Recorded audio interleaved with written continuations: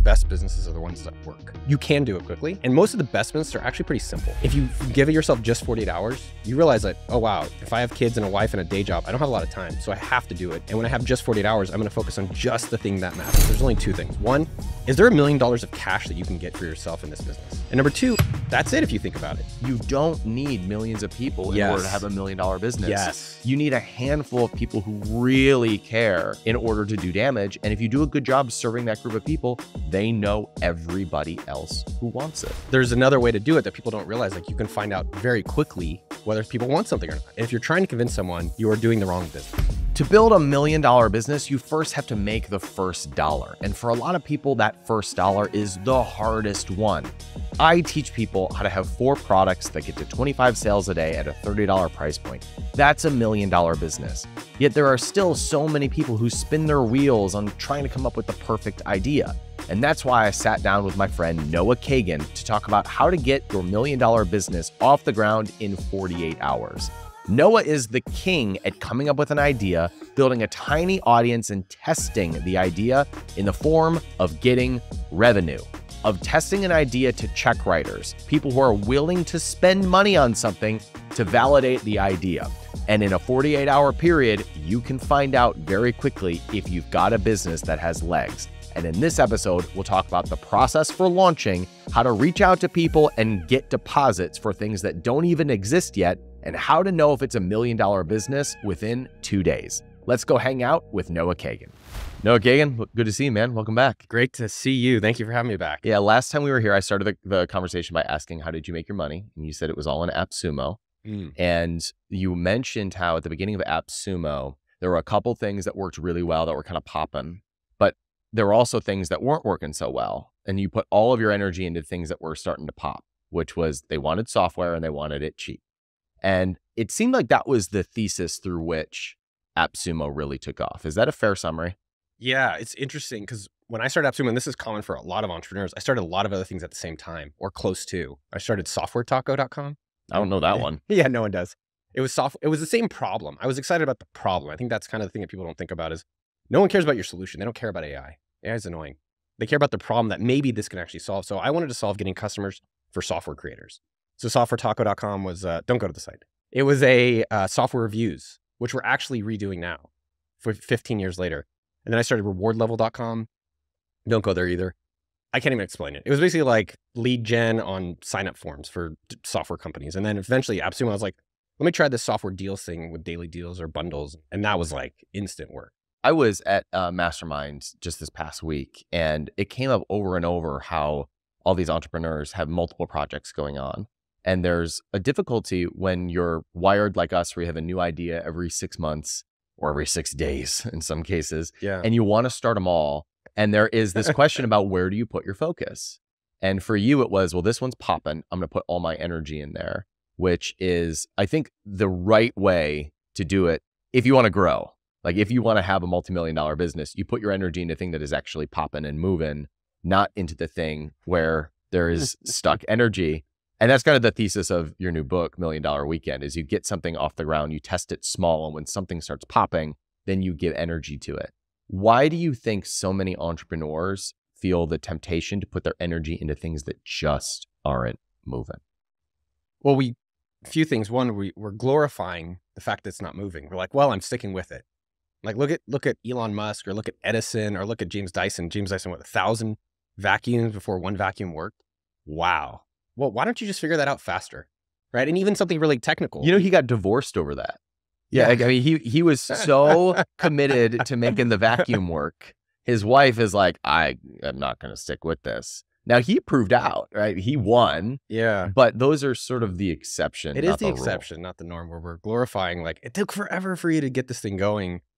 And there's another way to do it that people don't realize. Like, you can find out very quickly whether people want something or not. So 2 weekends ago, I was reading $1 Million Weekend, and I was like, let me find. Do you know the author? Yeah. I can put you in touch with the author. Sometimes I read my own stuff. I think it's great to like your own material. And I wanted to test out businesses very quickly. And so I went knocking door to door to see if I could sell my neighbor's lawn care.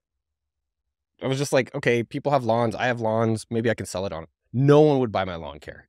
And I'm like, they're like, don't you run AppSumo? What are you doing? I'm like, yeah, I know, but lawn care is what I really care about.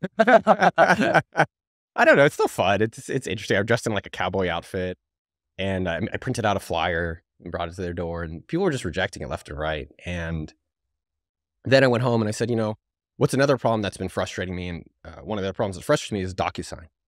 I just really hate this thing. And there's more to it. But then the short of it was, let me look up anyone who's ever emailed me a DocuSign. So I went to my Gmail and just searched DocuSign, made a list of every single person, contacted a few of them and said, hey, you sent me a DocuSign. How do you feel about it? Oh my God, I hate it. Oh, really? Yeah. Oh, templates suck. Pricing sucks. I don't use it that often. Ah. So if I had like a DocuSign that was simpler and you pay once forever, is that oh my God, yes. Do you want to put a deposit down today? Oh, sure, sir. What do you want to send? People send me like Apple Cash. You ever use Apple Cash? I don't even know. They said they're begging to give me the money, and that's what's missed out a lot of times. Is people are getting going in that as they're swinging, they're saying they're trying to convince people, and if you're trying to convince someone, you are doing the wrong business. I am known as the $1 million guy, right? I help people make their first million, 4 products, 25 sales a day, a $3 price point, $1 million business. I wrote the book so that I would never have to say that formula ever again, and that backfired. But the formula is a really good reason for people to justify, oh, I can go down this path because I just need 4 products at 25 sales a day. But I still see people get stuck in those early stages when something just won't take off, when there's something that they just can't get moving. Yes. And so they spend a year trying to get it moving, and then it becomes 10 years to 1 million. It doesn't get easier. It doesn't get, if you can't get 3 customers in 48 hours, which that time limit forces you to focus on the problem, which is this a problem that anyone cares about? And if you can't, great. Now you can find a problem they might care about. That's why I like that 3 customers, 48 hour block. Yeah, that's what I wanted to chat with you about today is that 48-hour block where you just get something off the ground. And I actually ran an idea by you recently after our last podcast, because I have this idea for an app that I want to release. And the app is simply, I have this problem that I face every week. And the problem is when I see somebody that I genuinely want to spend more time with, we end the conversation by saying we should hang out sometime, or we should hang out more often. And then one person might follow up with the other person, but usually you don't, and I've got 10 people I want to spend time with, but when I'm free on Wednesday, I'm like, who am I going to hang out with? And I want to develop an app that just syncs up our calendars and sends invites to each other so that it matches each other's free time, right? $1 billion. So when you buy the Ferrari with that idea, I mean, what color Ferrari? It's going to be yellow. Yellow. And I'm going to do a YouTube ad and say, here in my garage, this is my brand new Ferrari. I bought it with apps, buy my course. So I asked you about this and you said, well, what's the simplest way that we could test this? And it was actually kind of annoying how you answered it, because you were like, first, let's find out if other people will actually use this idea. And so I started testing that. And there was a lot of interest behind something like that. And that was like another green light for me to go and pursue this idea. Is that how you think about all ideas? What is the simplest way that I can test this? Yeah, the essence of the problem. Something, in the book, there's a piece that was the number one thing that changes people's life called now, not how. And that's not what I expected to be the biggest change for people. But it's like, what can you do actually right now? Because let's take your app idea, which in the past 15 years ago, I still own the domain peoplereminder.com. I had a similar idea, not like yours, but similar. We're like, how do I keep in touch with people? And most people think you buy the domain, you get a developer on, Upwork or Freelancer or Fiverr or wherever. Then you have to build a site. Then you have to do a landing page or ads. And that's like 6 months. Yeah. And then you're like, oh, well, how do I get people to use this? And you say, no, I need to do the marketing. Can you help me with marketing? And I'm like, you don't have a marketing problem. You have a business problem. And the same thing goes with this, is that if you want to help connect people, can you use a Google spreadsheet? Can you use pen and paper? Can you actually see if it's something that people will pay, or people are like, oh my God, yes, I really want you to be doing this? Because the promise of payment is rejection. Wait, say that again. The promise of payment is rejection. Saying, oh yeah, why don't you launch it and then I'll use it? Why don't you show me the features and then I'll use it? Okay, well, what's holding you back from today? And for me, finding something that people actually want, and going back to your original question, it's easy and hard. And then when you find it, what happens so many of the times, if you have a few customers even, you're like, okay, this is working. Let me do something new. And now that I'm 40 and I've seen this so many times and I've done it so many times myself, my favorite businesses are the ones that work. Well, yeah. No. Most people get that backwards. Most people have a business and they're like, well, I'm going to start a new business because that one's going to be easier. Yeah. I'm going to go over here. And now all I think about is with AppSumo, our customers are solopreneur creators. How do we keep supporting that? How do we keep that core bigger and bigger and bigger and bigger and bigger? And so what I would say for this app idea is, one, is what's the size of the market? Because I think that's what people work in $1,000 markets. Because guess what? It only gets so big. Software, luckily, that's one of the reasons I got successful is because I chose a market that got big. Now with the app idea coming back on it, it's how do I just actually see if this is a problem people want to pay me for today, right now? And you didn't have to build. You didn't have to say you need a technical co-founder. You didn't have to watch more videos. You didn't have to buy courses. And you could find out instantly. And so what happened with you? So people said they're interested. Yep. So for me with this kind of problem, can you do it with the spreadsheet where like, hey, I'll remind you every week, or Uber even. Hey, next time you want a car, text me and I'll get you someone. Guess what? You could go drive them. Yeah, you don't need to build an app. For mine, it was like, let's start with a text group or a WhatsApp group. I hate WhatsApp. So it was a text group. What do you hate WhatsApp? I don't need one more app. Like one more communication app. Do you have a lot of international friends? No. WhatsApp's huge. Like girls from Spanish, I know. Yeah, I know it's huge overseas, but I want to hang out with people in Austin. You Americanist. But and by the way, like so for people out there that are getting 0 to 1 is with Noah, and then you get to $1 million with Ryan. A lot of it is it's not that you're not going to get to the tech, right? AppSumo started with a PayPal button and my Gmail. Yeah, that's it. Like you literally sent me a PayPal for $12. That was my first sale, and then I would manually in Gmail. That's my email list. Email you. That's my backend and email list and customer support and operations. Email you the code for the software. And that's how it went for months. And now there's a 20-person engineering team. And so what people do though is they want to do the 20-person engineering team without making sure people really even want this stuff. Right. And then they bridge the gap with I'll raise capital. Raise capital, or I'll do more run time. Ads, or I'll learn a new skill. Yeah, or they're avoiding revenue right in the door. Yeah, or they're avoiding starting, right? I talked to a guy, Jake. He's been spending 24 months on the same idea, which is very common. And I think when the book starts with frequently made excuses. And when you realize it's not so unique, you're like, oh, that's solvable. And so in 48 hours, Jake was able to get 5 customers for golf trips. But the question for me comes up, Noah. When do you know that it is time to grow or to quit? Because I'm completely on board with this thesis of you test with customers, or Dan Sullivan likes to say you only test ideas on check writers. Only start a new thing when people are willing to pay for it. Yes. But there is also a fine balance between I'm going to give my all to something that is not that great of an idea. So when you get something off the ground, how are you evaluating whether or not that's the thing that you're going to continue to put your energy into? Hey, you watch me on YouTube and you listen to me on your favorite podcast player, and I've been thinking, you and I need to make this official. We've gone on a few dates. I've been whispering in your ear for a long time. Let's make this official. Let's put a ring on it. I pride myself on bringing you the real in the trenches entrepreneurs.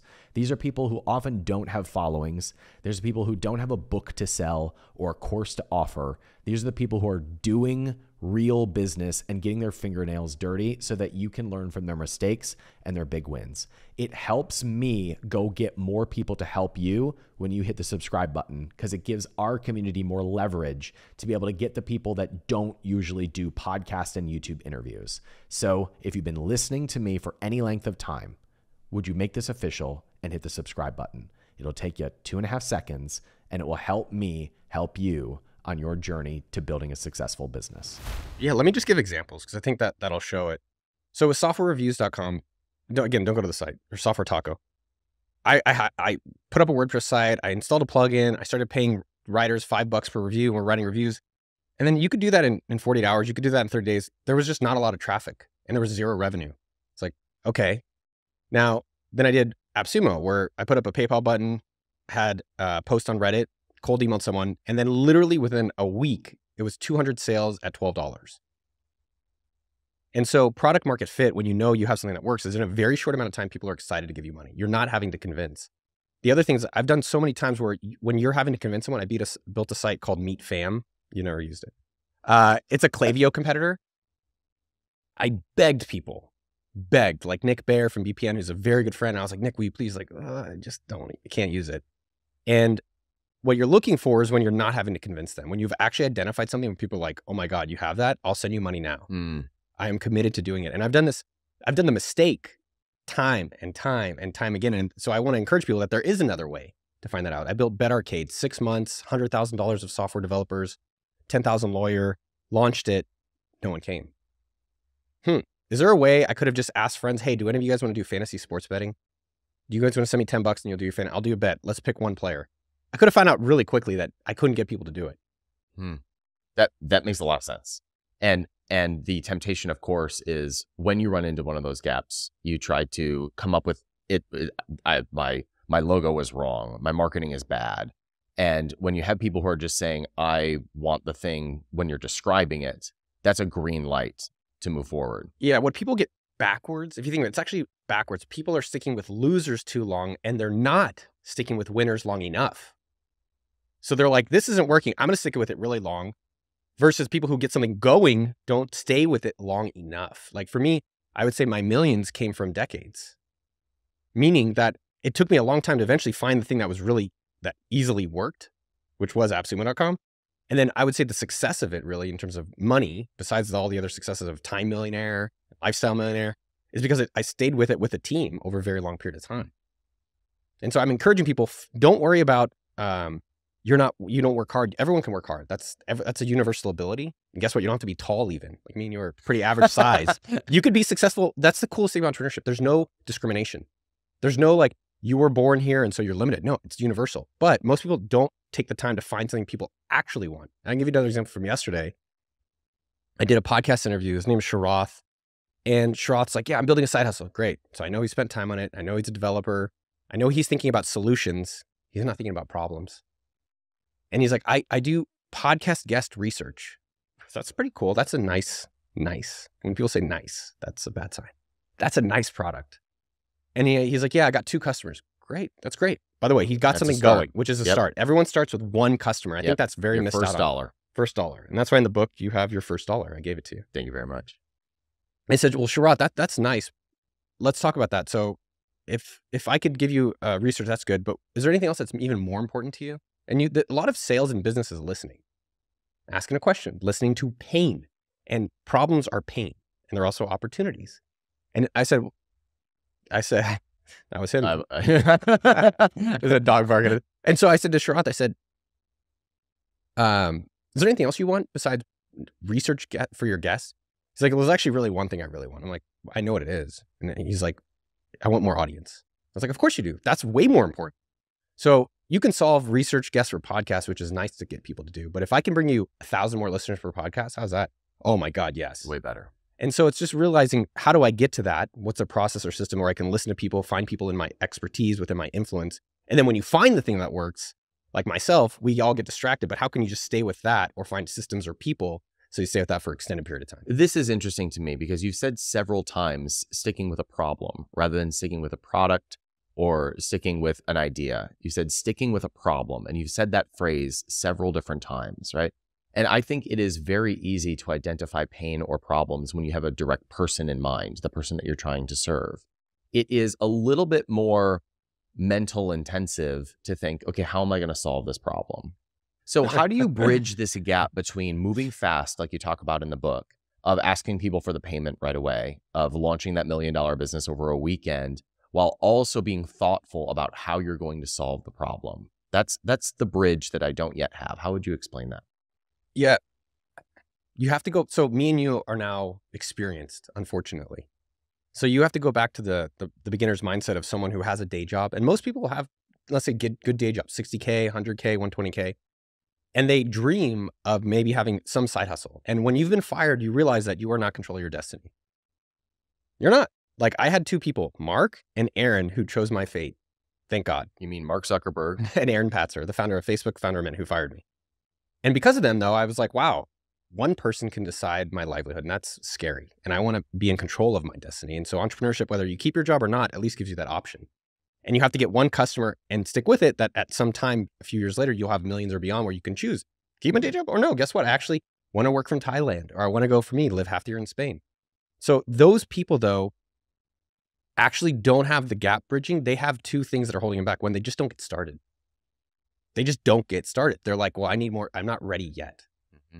And that's like saying you want to learn how to cook, but you're just like reading YouTube, watching YouTube videos or reading, but you know how to cook. You go over there and you put food in a bowl, in a dish, and you learn. But you can read forever, but you'll never learn unless you actually get into it. And the other thing is they don't ask people. They never ask.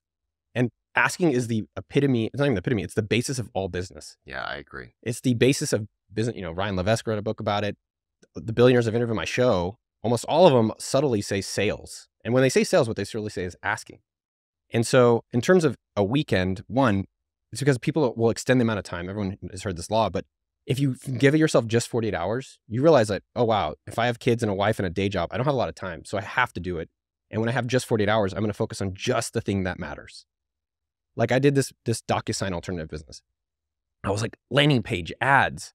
I only have 48 hours. And guess what? You're going to sleep during those hours. You're going to be on the toilet. You're going to be eating, right? And so you don't even have that many hours. You really have maybe, let's say 10. So do you have time for that? No. Okay. So if I'm really doing a DocuSign business, how do I just find out if that's something people really want? So you have to get started right now, which everyone can do. You don't need Shopify. You don't need a domain. You don't need a coder. You don't need any money. And then you have to ask people. And the ask is the essence if this is something people really find painful. And what I have always found is be your first customer. The first customer is always you. Second customer is someone else. So for me, I'm an AppSumo customer. Doesn't mean I always know what they want now as we've grown the business, but in business, I find the best ones that I've always stuck with. I've quit a lot of them because I wasn't the customer, nor did I care about the problem. And then, in terms of getting going, you're asking like, how is it so important there? It's because you have to find out if this is something people want. Because then guess what? Monday, you have your day job. And then you have to wait till the next weekend to get back on it. So if it didn't work, great. You have another chance. And if it did work, guess what? Next weekend, you can keep it going. Yeah, I have my longest standing mentor, his name is Travis. He likes to ask this riddle to entrepreneurs. He says, which would you rather have? Would you rather have the greatest skill set of selling that the world has ever seen? Or would you rather have a mine of gold that you could mine at 10 cents on the dollar? So it's this trick riddle. Most people say, I'd rather be the best salesperson in the world. It's a skill set that I can use forever. But the right answer to it is, well, if you can mine gold for 10 cents of what it's worth, then you can sell it without having to be a good salesperson. It's like if you find the thing that people actually want at a discount and you can be the provider for it, you can make all the money that you want as long as mine the mine until it's empty. And the reason I bring this up is because it is easy to ask people where they are in pain and how you can solve that if you are humble enough to ask them.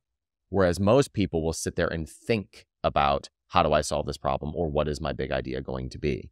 But if you can ask enough people where there is pain and where they would like to be a solution, it's pretty easy to be able to connect the dots there and come up with a solution that people are willing to pay for. Now, in your examples, you're often coming up with things that are low dollar, we'll say. You brought up the lawn example. You bring apps, discount apps for, $30 to $100. Yep. Does the same principle apply if you are getting a business off the ground at a premium price point? And do you have a feeling about a superior model versus, it makes sense to me to ask if I'm going to charge a few $1,000s for something. It takes a different level of humility to come down to be very curious on the one-to-one interaction if I'm selling a $30 item. So how do you think about that? So asking is everything. Even if you don't, this is what we focus on chapter 2. Even if you don't use it to start a business, you can get a wife. Think about it. You have to ask. You do have to ask. Yes, that's true. You have to ask. You can get a raise. You can get a customer. You can get a friend. You can get a guest. You can get an employee. And it's a skill that can be practiced. I think that's a thing that people think of. When you say asking, you say you have to be humble. No, you don't. If I think it's good for you, I don't have to be rude about it, but I'm like, hey man, Ryan, you have a YouTube channel. Yeah, I do. Yes. And if, it sounds like you're doing this YouTube channel. I see you put out a lot of videos. It doesn't mean doing it. It sounds like you would like to have more audience. Is that something? Of course. And so how are you currently getting audience? We can do this, but I put out a ton of content, I promote it to my audience, try to make the best content possible, try to optimize for the algorithm. And then how come it's important for you to grow the audience? I'm really proud of what we put out, and I want as many people as possible to see it. And I find that when we grow the audience, the business grows too. And so what do you sell your books maybe, or you sell programs? Book, our events. And so where's your audience? Let's just say YouTube right now. Yeah. Where's my audience right now? Yeah. Like size-wise, ballpark. Oh, 130,000? Which, by the way, is awesome. Thanks. Most people don't. I'm no Noah Kagan, but I'm but okay. Well, by the way, we can talk about how bad million subs is, right? I'll tell you a funny story later. But you have 130,000. If in this year I was able to get you to 130 to 1 million subs, like what would that do for your business? Probably grow at least 300%. So how much is that worth to you in value? $7 million. Damn, that's pretty good. That's a lot. So it sounds like if I can get you an extra 870,000 people, you'll get an extra $7 million for your business. I would assume so, yeah. So is that something where if I presented you with an option that I'll fully run your YouTube strategy and do everything for you, you'd pay me just 10% of that. So it sounds like $700,000. And then you could put a deposit down today of 1,000. And then if you get good results in 30 days, we can then continue it. It's a damn good offer. So do you want to put a deposit down and I'll actually help you deliver on that? Yeah. If you can show me results you've done for other people. Yeah, of course. Well, not even for other people. And so that's a rejection right there, which is show me results. So ideally you've done the results and I can show you my own channel. So that's why I would say confidently. Importantly here, you talked about high-end offers. It's high-end value for high-end problems.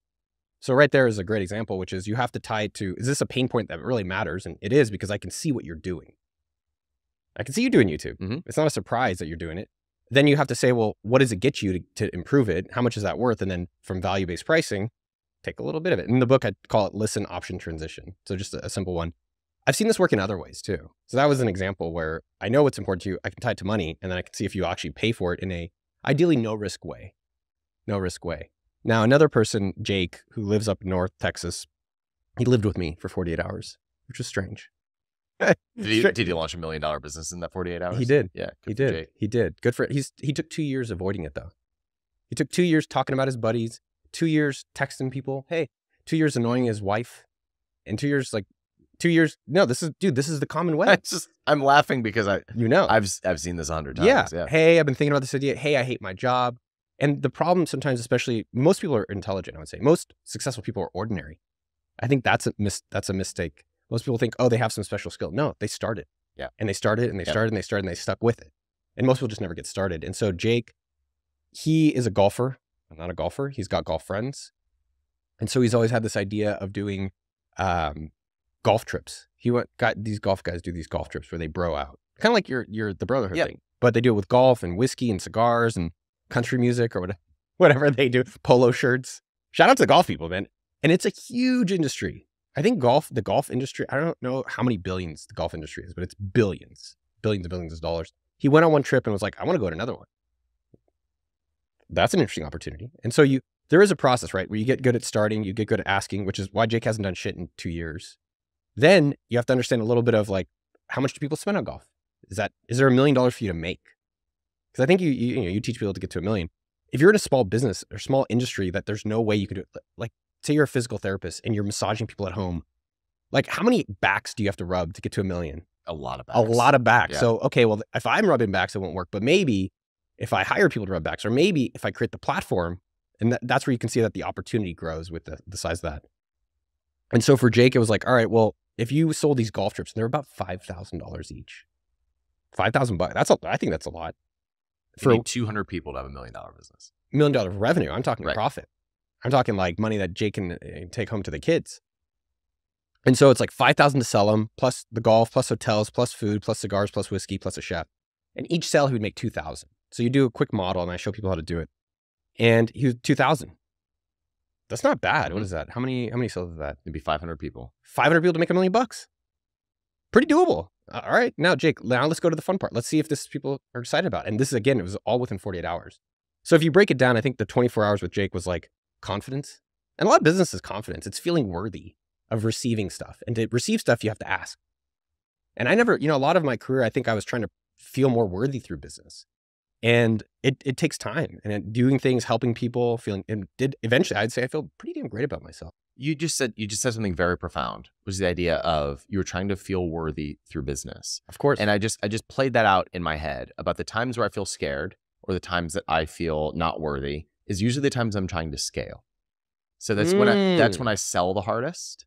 Those are the times I run the most ads at a loss. Like I'm trying to force my way into feeling good about it. The absolute opposite of that is asking one-to-one, right? And at the beginning of a business, and I preach this to our members, there is no replacing at the beginning of a business the one-to-one ask. So like you're coming around to it. So here's a good example. Are you recognize? Yeah. We have one of our portfolio brands sells a high protein, low sugar snack. It's a Rice Krispie treat. It's delicious. I'll give you one. It's called Sinless Snacks. It sounds great. They're friggin' bomb. I'll give you one before you leave. And they just launched this new product. And at the beginning, his full-time job is asking people if they like the product and if they'll leave a review. There's no replacing that. You can't scale that. You can't build a big process for it. And within a couple of weeks, he's doing 100 sales a day, right? And that is that is in striking distance of $1 million business within a few weeks of this product getting off the ground. Amazing. Because there's just no replacing at the beginning that one-to-one ask, that one-to-one interaction. And I think most people are not willing to just take the step back to go through that process of having the one-to-one interaction, asking people what they want, asking people if they'll leave a review, making some sort of a small offer. And I'm just playing with this idea of when I have felt the most empowered, I have no problem doing that one-to-one ask. When I have been scared or when I have felt like I have doubt about my idea, I go out and just try to scale with impersonality, meaning like I'm just trying to run ads to meaningless clicks on the internet and trying to optimize for conversion rate. And then I will feel worthy about it rather than dropping down and actually just doing the one-to-one interaction. You did this, like, yeah, I mean, that was really nice how you, I think you shared, it felt very vulnerable and honest. And I would say a lot of what I've noticed from $1 Million Weekend for myself, but, and also everyone who goes through their own business, it's a journey of confidence. It's a journey of believing we can do these things that maybe we thought we couldn't do. Like, I never thought I'd live this life. Like, I have a girlfriend, like a really amazing girlfriend. I have a woman. She's a woman friend. I don't know what we call them, girlfriend. A woman friend who's phenomenal. I have a book where I got to work with my idol, Tal Roz. He's my idol. And I got to work with him on a book that made me feel that, wow, I'm afraid of this, but I actually ended up facing the book and did it. Then I get to run a business. I get to live half the year. It's like, wow, I never thought I could live this. And I think that's true for most people. It's like, what's the life they could have lived? And it's probably also closer than they think, is what I believe. Like, this life that you dream is closer than you think, but you have to start. And you have to face a little of this discomfort and, am I worthy? Can I do it? And the real answer is yes. Most very ordinary people are doing things and realizing it's not some online guru who has some special ability. The only difference between most of them, like you, me, and maybe some of the people out there, is that we just started and we started and we started and we started. And then we stuck with it for some period of time. So, you know that you've ever heard that phrase that in hell, you meet the person that you could have been, but didn't become? Yeah. It's the dumbest fucking thing in the whole entire world, right?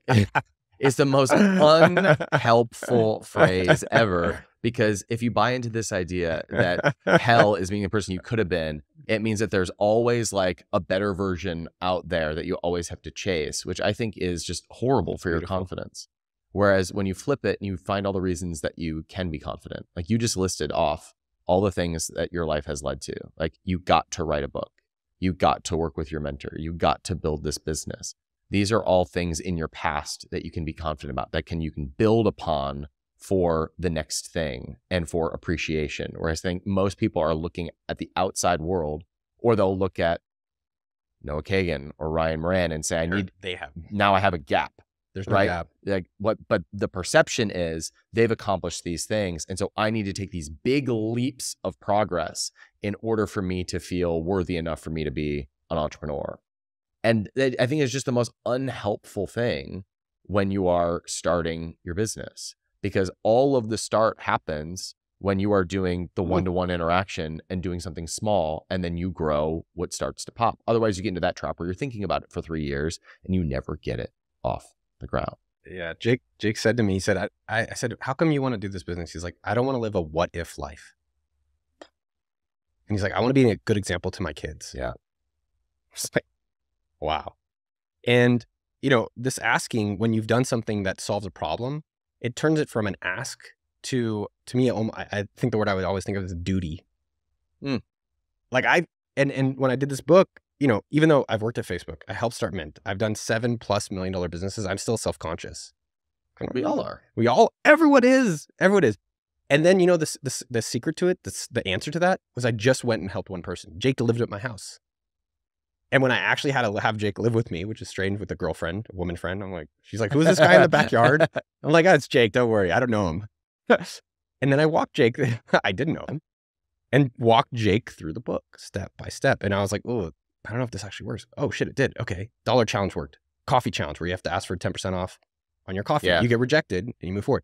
Oh, wow. Oh, Jake's calling his friends. God, he's actually going to do it. Oh, shit, they actually gave him money. And then I checked in with Jake Monday. And Jake's like, yeah, I've got around 15,000 in sales. I've got 5 people coming to my golf trips. And most people never make $1 million because they never make $1. And every person is missing that all these entrepreneurs that are, even the ones they idolize, they started pretty basic in a very short amount of time relatively. Meaning, like, look at Zuckerberg. That was a weekend. And he didn't even come up with the stuff. He copied another person. Airbnb, they sent an email that said, hey, come rent our couch. $100 billion business today. But it was just this one sale. AppSumo.com, $12 one sale from posting on Reddit.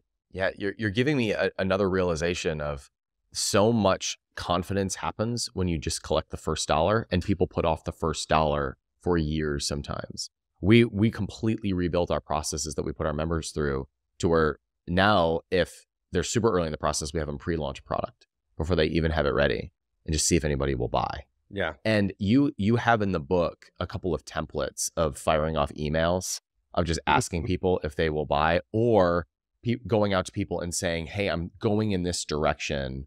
I'm starting this business. Do you know anyone? Do you know what who would be interested in this? And in today's world, you can put up a Facebook post that says, I'm thinking about going in this direction. Is there anybody that you know who would benefit from this? You have 1,000 contacts in your phone and 1,000 contacts in your email inbox of just saying, hey, I'm going in this direction. Do you know anybody? If you do those things and no one buys, you've saved yourself 2 years. Great. But if there's a pretty good chance that someone is going to say yes or know someone. So my question is, at what point do you know that you have something that becomes the $1 million business? So you can prove a concept that you can sell something in a weekend. When do you know that you've really got something good? In the weekend. In the weekend. That's the whole point. Is that don't run very fast in the wrong direction. That's the whole point of the weekend. So let's take Jake. Jake had other ideas. He wanted to do a coffee company. Okay, a coffee company. You can win. It can work. He had another idea. I thought this was actually still really good. Toy rentals for kids. So you know how your kids get older, but you have all those crap toys, you can like mail them off to someone. Oh yeah. I was like, great idea. But he was excited about golf trips. Now, what you have to make sure of is if we had to break it down to 2 elements, there's only 2 things. One, is there $1 million of cash that you can get for yourself in this business? Maybe not today, but in the next year, 2 years, 3 years, 4 years. Like, is there $1 million of spend that's going to be there or that will be there? Number 1. And number 2, is this something that people are actually excited to give you money for? That's it if you think about it. That's it. If you want to get $1 million, you need to make sure there's $1 million spent and make sure that's something people are excited to spend that money on with you. And so with Jake, this week, in a weekend, literally within 48 hours, he had $15,000 of commitments. And then now, a month later, he got the money. And if he sticks with it, he got distracted, which I think is another kind of common thing that people are a little afraid of success, which is not talked about enough. Then if he could just stick with it for the next few years, he will have $1 million. So what I heard you say is that if the market size is big enough and you've proven that you can get people to say yes, and there's margin there, that is your green light. Yes. And if you cannot get 3 in 40 hours, it does not get easier. And I liked your point about your members like pre-selling, and everyone will say, well, my stuff is different. It's like everything is different.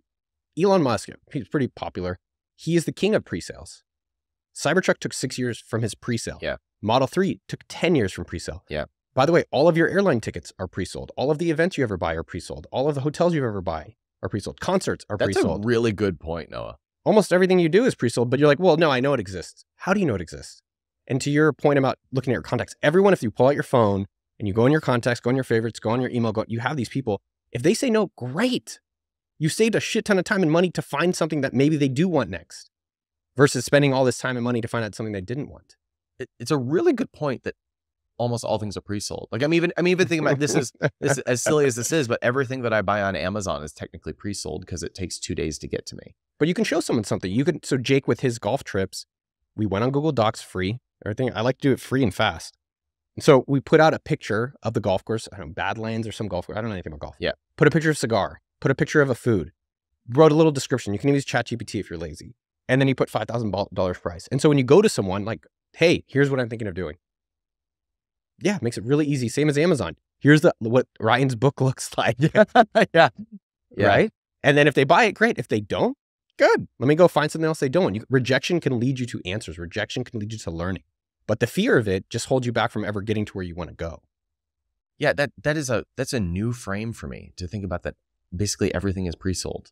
I'm going to steal that one from you, Noah. Dude, I stole that from someone else. Just hope you guys realize that. Like, everything is especially in business, this is a common entrepreneur thing where they have an idea for like these metal mugs.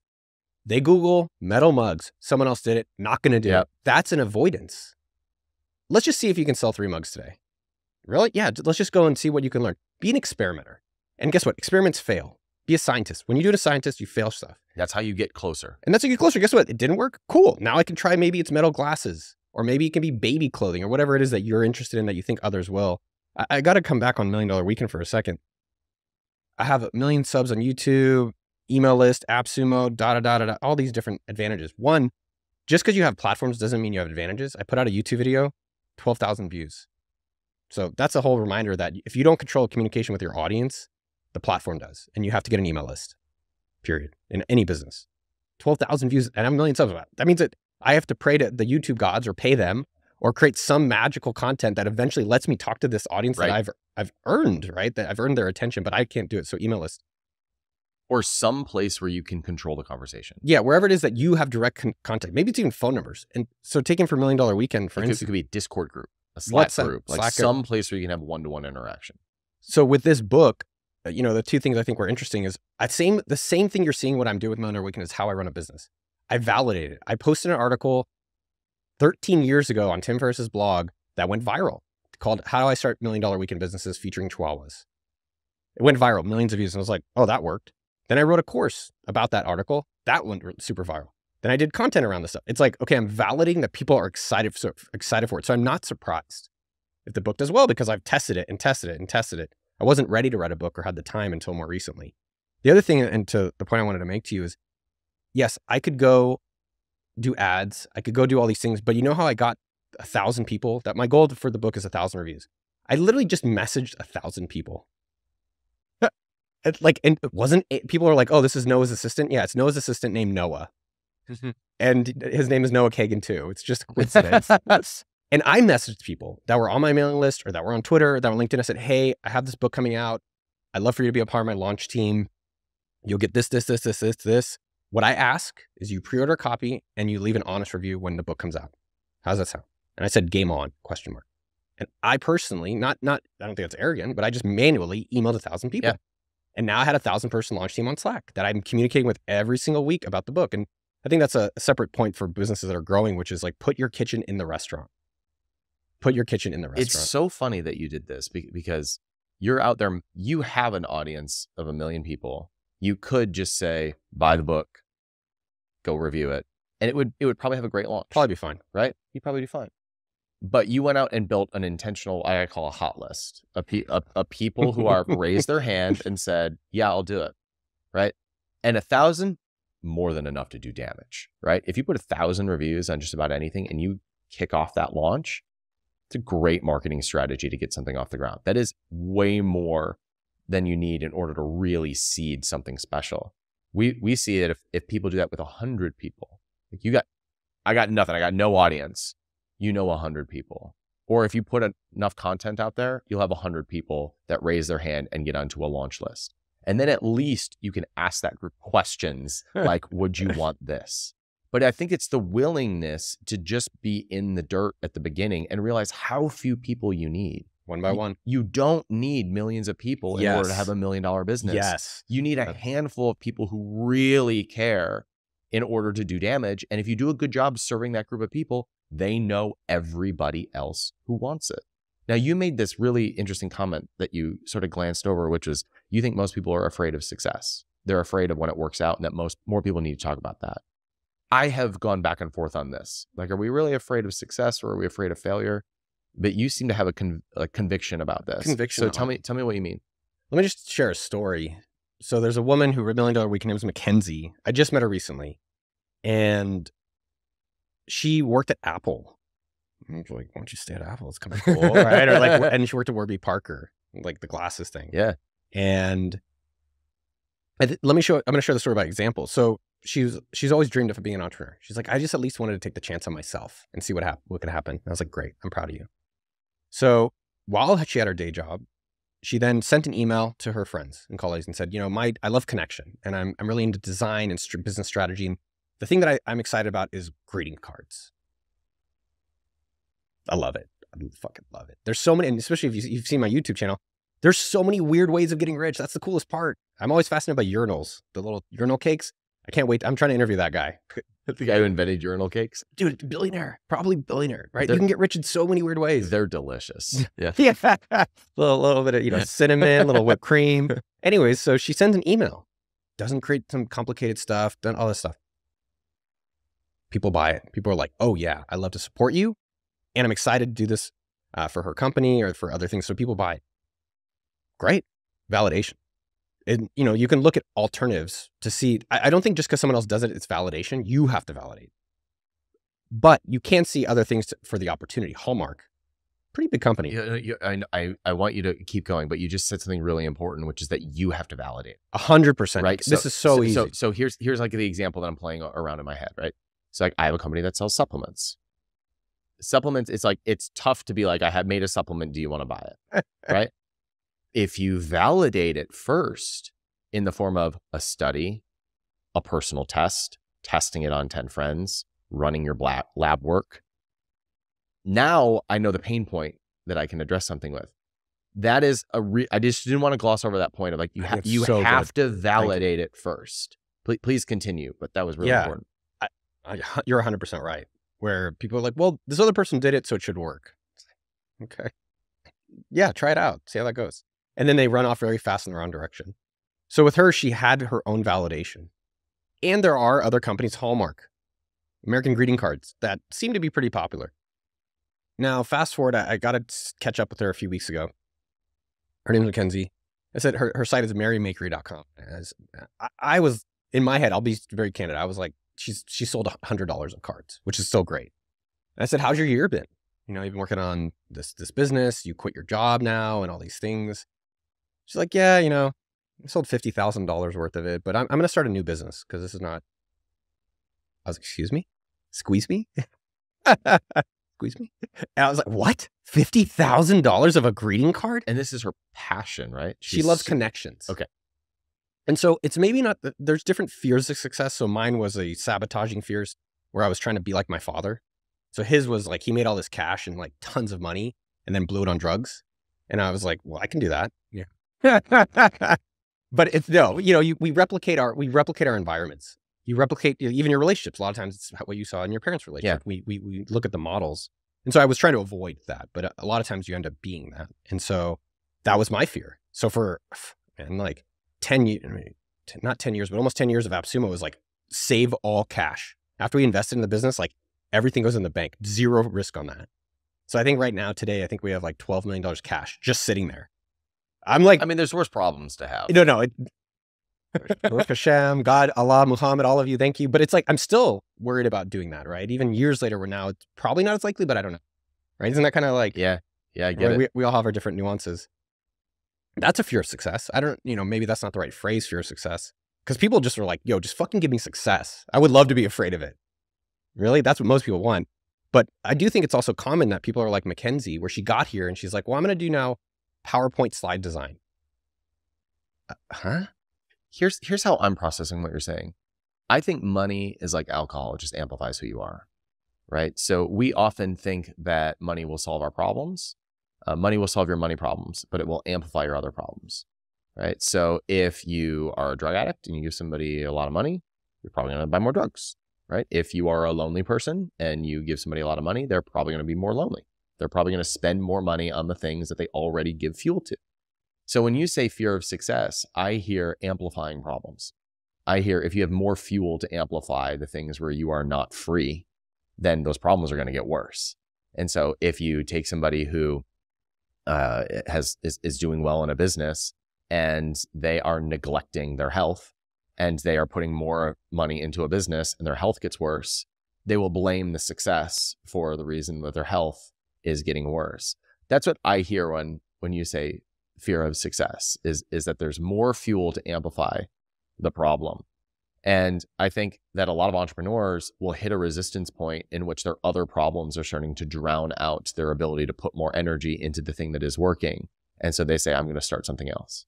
And that's where the shiny object syndrome comes in. So that's how I'm processing this idea of fear of success. There's a book by George Leonard, which it's called Mastery. It's not the Robert Greene version.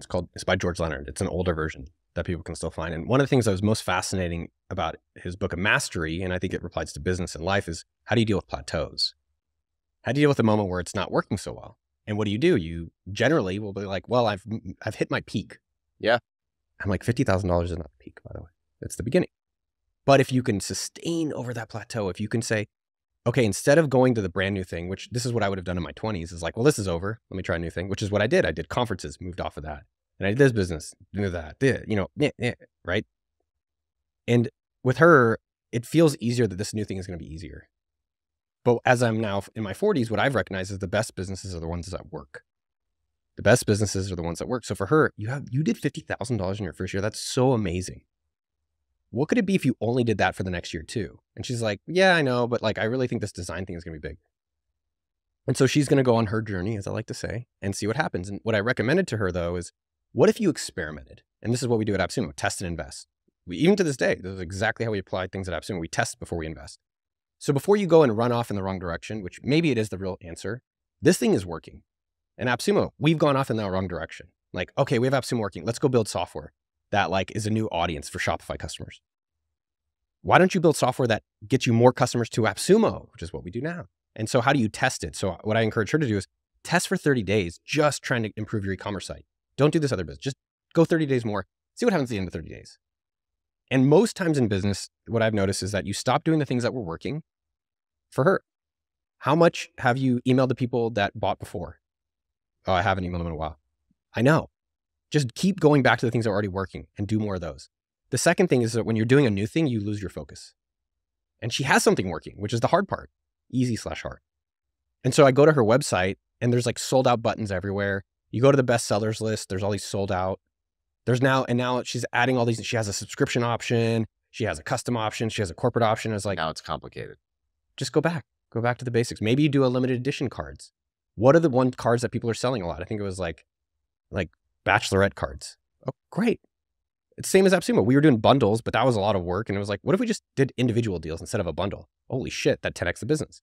And so for her, if she the whole point though is not which tactic or strategy it is, but it's the focus on the thing that's working. Yeah, there's often when something isn't working to find a new tactic or strategy that will complicate the business even further. And the answer is to actually come back to basics. And this is the point that I think a lot of people don't understand. This simple business where you're going one-to-one, where you're following this playbook, where you're just like scraping it together, building an audience of 100 people, or it's so freaking fun because everything is fresh and new and it's popping. You're getting all of these ideas. And that's the point that people are resisting. They're resisting just going to the very simple business where you're getting the feedback and you're getting the reviews and you're getting the first sales. And if you nurture that, it can stay really simple and really fun. But when people take their eye off, oh, I have this thing that is working. Now I need to learn Facebook ads. Now I need to learn copy. Now I need to learn SEO. Now I need to learn this. Then you just become a very stressed out entrepreneur. And what do? You crave for the days when it was simple and it was new. And so what do you do? There's no meetings. There's none of this. Right. So I actually want to go back to the beginning of the thing that I'm avoiding now, which is just coming back to basics and connecting with my customers one-on-one and building processes that serve them. But if you stay in that zone, you end up building $1 million business. Yeah, success is boring. Success is boring. When it's actually working, it's boring because you're doing the same thing over and over and the result is working. Yeah. And then you're like, well, this is working. And we have the psychological, I'm not a therapist. I go to a lot of therapy. But it's like, it's working. It's boring. You're like, oh, this is just boring. Like I'm used to the hunt, the thrill, the newness. But for me, and I think it's an age thing. I'm embracing patience. Like it's working. So just be patient. It's working. Just keep doing it. And now I've enjoyed that things are working. And if you look at a pro athlete, I think it's really interesting to compare. Like most pro athletes, what do? You don't see them like trying to shoot half court shots. They're doing layups. I bought my house from an NFL player. He's a kicker. And I always think about him. His name's Dustin Hopkins. He plays for the Browns. Yeah. Yeah. Yeah. You know Dustin Hopkins? Yeah. He saved our season this year. Oh, he crushed it this year. Yeah, we traded a 7th round pick for him from San Diego and he freaking crushed it. Dude, shout out saved our season. DH. Dude, that guy's the man. Yeah, he sent me a holiday card. I was like, dude, he's just tell him thank you. Like him and Joe Flacco. Dude, Flacco crushed as well. Awesome. Thank you guys. Imagine, but the point I would say is, imagine, I think about this a lot and I need to text him about it. Imagine his work day. All I guess I'm going to be kicking today. Think about his word. Monday, Kick. kick. Tuesday, kick. Thursday, Wednesday, Thursday. So I'm missing days. Friday. Morning routine, then kick. Yeah. I have an afternoon break, then I kick. And then, evening, I'm watching film about probably kicking, like, I don't know. Like, is there any soccer movies that are famous? I don't know. Anyways, that's all he does all day, right? And then not only that, his whole job is 15 seconds on a Sunday. Now, think about it for ourselves. We're like, oh, I haven't something new in 15 seconds, I quit. That's myself included.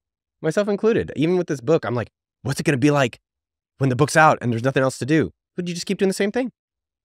One of my favorite speeches ever, I was telling someone about it, is Art Williams. You know Art Williams? I know that name. He's a billionaire from insurance.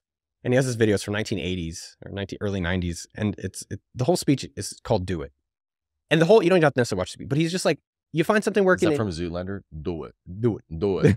No, that's Starsky and Hutch. Starsky and Hutch. I blew my reference there. I do love Zoolander quotes. We can do that. But the whole speech is about just doing it. And then when it works, you do it. And then after it works, you keep doing it. And then after that, you do it again.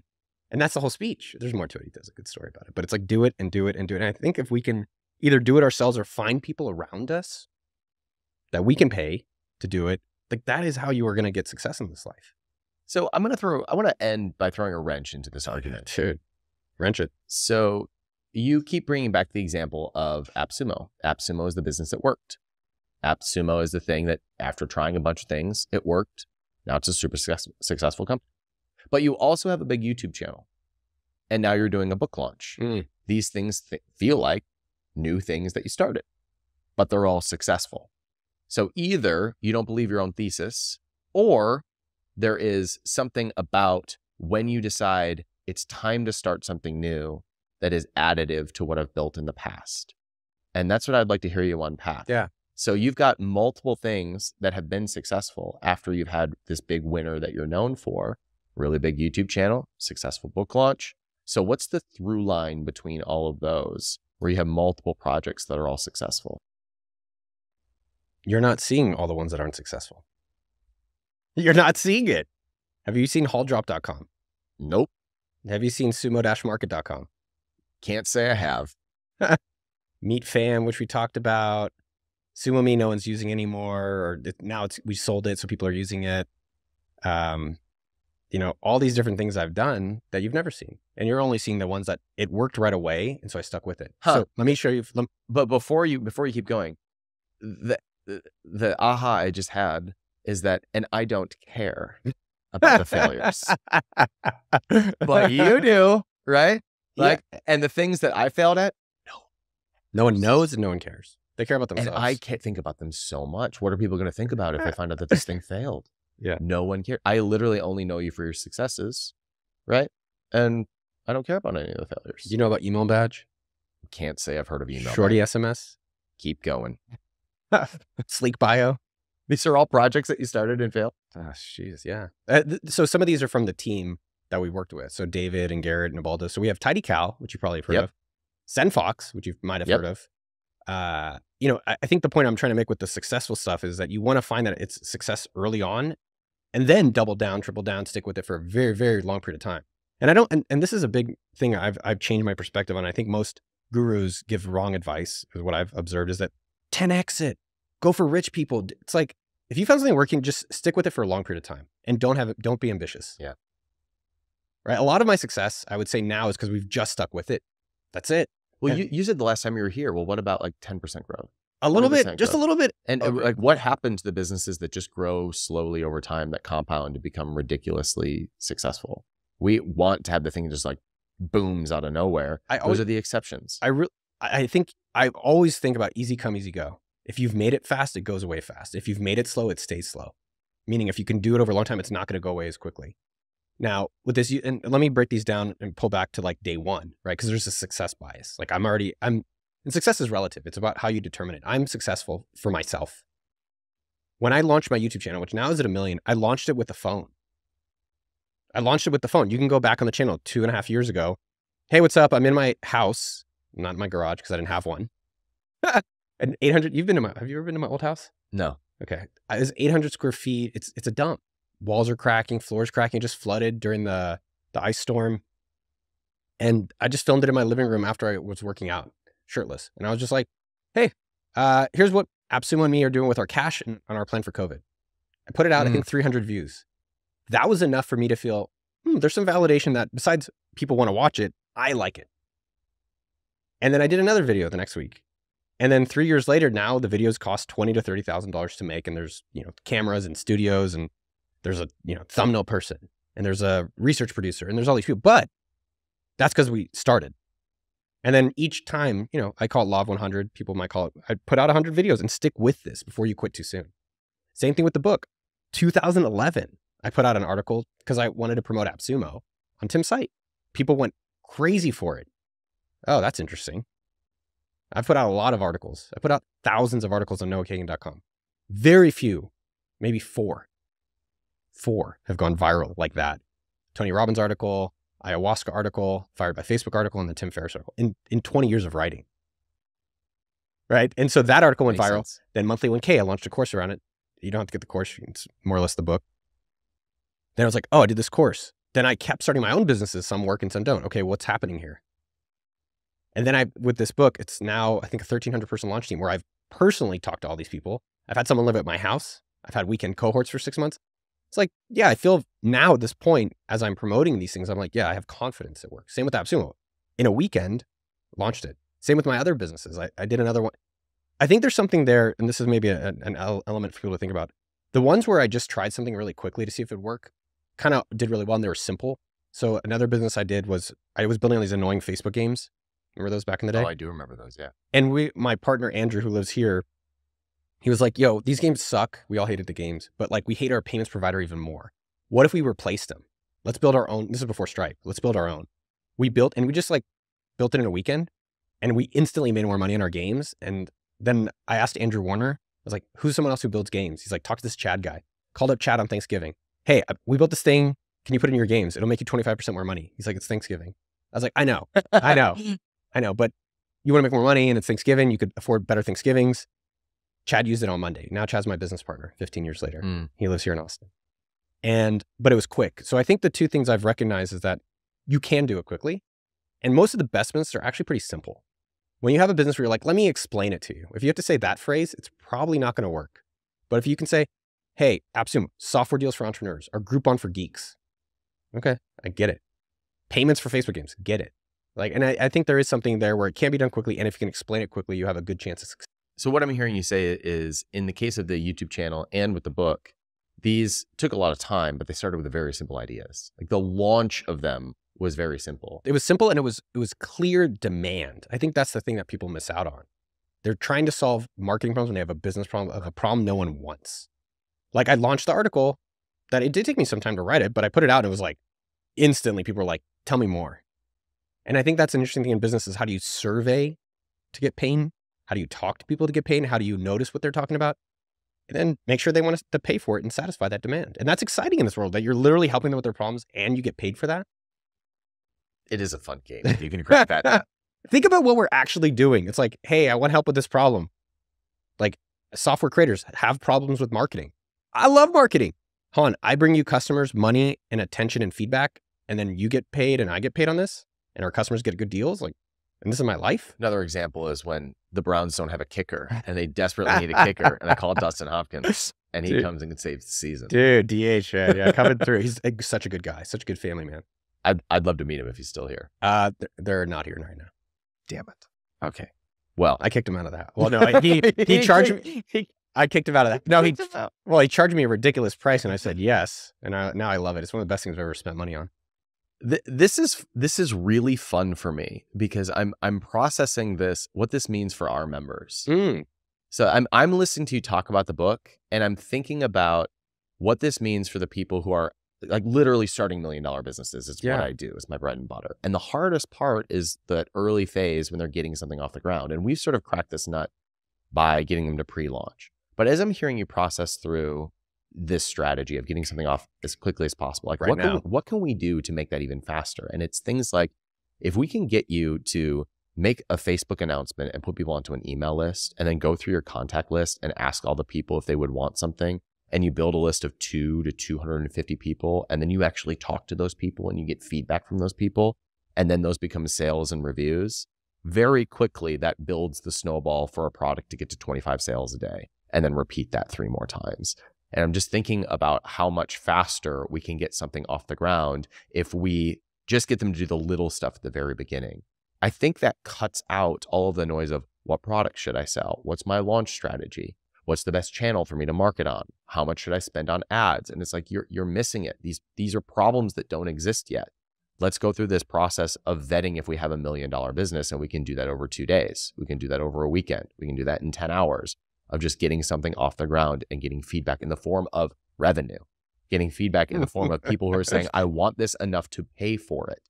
And that just comes down to, can you communicate the problem clearly enough to be able to serve somebody? And if so, the market is big enough, you have $1 million business. Yeah, there's so much. There's literally a place called Harvard. There's so many places to spend money to learn how to start a business. All right. There's Harvard, Stanford, Berkeley. I mean, there's so many books and so many courses. And you know, what I like about us is we're operators. We've done it and we're doing it. And if there's so much out there, by the way, though, how is it that everyone who wants it hasn't gotten it? What's the problem? There's so much information. There's literally billions of hours of fake internet gurus that you could watch. And if there's so much out there, then you have to think, well, something else is missing. And the missing thing is people just don't start today, right now. Don't worry about the how. That's one of the main phrases, now, not how. So like, and even in stupid ways, something's on the ground like your yoga mat, just right now, pick it up.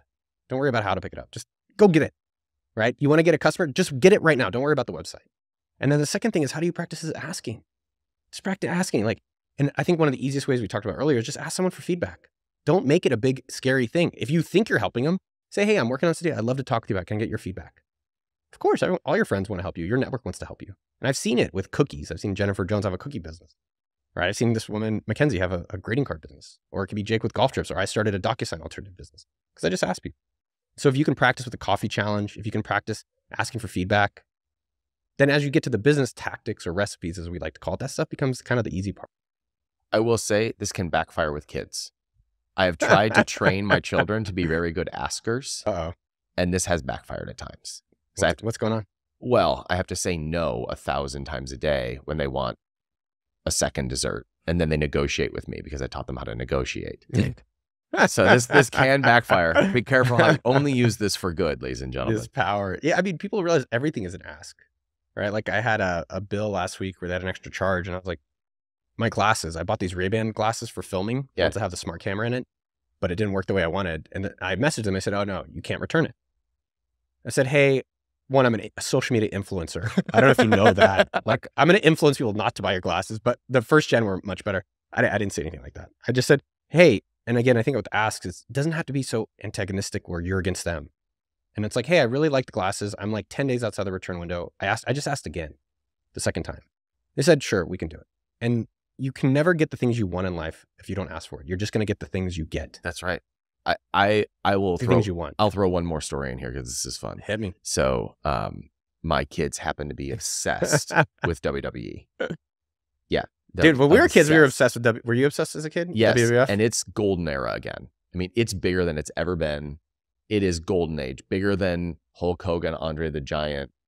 Do you know the Vince McMahon? Yeah. Well, he's out now. He's out? He's out. He's kicked out by Dustin Hopkins. Kicked him right out. So, not really. I know. That was a bad joke. That joke is there. Yeah, I'm done. But my kids love WWE. And when my daughter was 7, SmackDown came to Austin. And I said, Esther, you have a birthday party for one of your friends scheduled on this day. We can go to that, or we can go to SmackDown. I go to SmackDown. Freaked out. Awesome. Cool. I'm taking her to SmackDown. I take her to SmackDown. She's never been in a stadium before. That's cool. So we walk in, 10,000 people there, and she is completely overwhelmed. Completely overwhelmed. The noise, the sounds, the lights, the screaming, the fighting. She's just, this is not what I imagined it was going to be like. Dad, I want to go home. You know, we're 10 minutes into SmackDown and she wants to go home. And I'm like, do you really want to go? If we leave, we can't come back in. We leave, we come back. She's crying. I want to go home. I want to go home. I want to go home. So we leave. There's a sign, no entry. We leave. We walk 30 seconds down the road. She bursts into tears again. I ruined our night. I want to go back in. I'm so sorry I did this. You cannot get back in. There's security there. I said, okay, I'm going to ask. So I turned back, I opened the door, and I explained the situation. We got a little overwhelmed. Is there any way you can let us back in? No, we cannot let you back in. Okay. Well, the situation is we got a little overwhelmed. We had tickets. We were looking forward to it.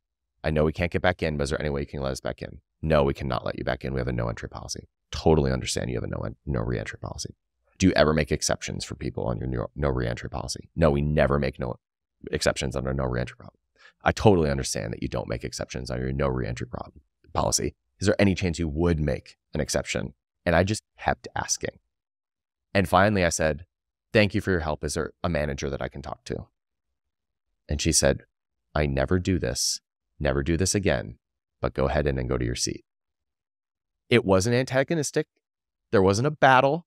I just kept asking. And if they had kicked me out, it would have been fine because I had nothing to lose. But it was this lesson to me and my lesson to my daughter that if you ask and you're polite, and of course, if it's a customer, you don't ask over and over and over and over and over again. Okay, maybe. But if you ask, sometimes you get, and everybody's okay with it. But if you don't ask, you don't get. I love that. The upside is you can get something, and the downside is what? A moment, a second, a fraction of a second of a little maybe discomfort, if at all. Maybe slight discomfort. And that's a that practice. Person says no. That was a great story. So WWE's in its glory days. No, it's great to see you. I love hanging out with you, man. There should be an app that allows us to hang out more frequently. Dude, and you follow up, or we AI bot just hang out with each other. Oh, I got to launch it over a weekend now. Great to see you, dude. The book is $1 Million Weekend. Get it on Amazon. Leave it a review. Most of you know how the game works. Leave a review. Go buy it. Go tell your friends. This is a good one. And then use it to build $1 million business. Good to see you now. Thanks for being here. You can test your $1 million idea in about 2 days. It requires reaching out to people who are your target audience, asking if they want to buy it, and then getting that thing off the ground. From there, it's all about getting consistent sales for the thing that you have and releasing additional products until you have $1 million business. That's what we specialize in at capitalism.com. And if you want to find out more about how we can help you build a 7-figure business over about 12 months, you can find the resources below in the description of this video. In the meantime, I'm Ryan Daniel Moran with capitalism.com. Thank you for watching, and I'll see you next time.